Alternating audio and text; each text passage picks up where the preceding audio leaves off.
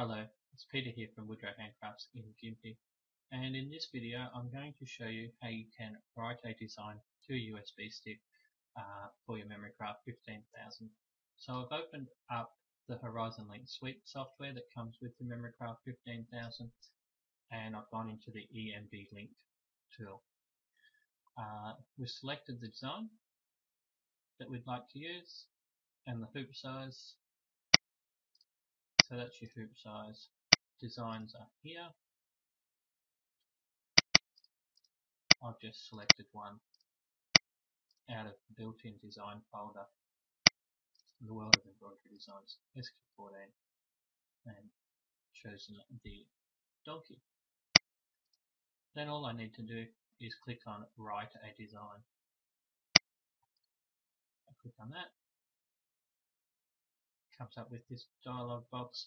It's opened up into the EMBF folder of my USB stick. Sometimes it will just open up like this, your PC. So that's my Store and Go E drive.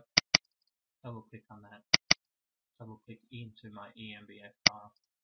Rename that and call it whatever you would like. Press enter. And then once you're ready to write that to your USB stick, just click on the red arrow and that will write the design to the USB stick. And once the dialog box disappears, that's all finished. The other way you can do it is to do it via wireless or Wi-Fi or your direct link even, which is when you have your MemoryCraft 15000 plugged into your computer. And all you have to do then is click on the send, and that will send over for you.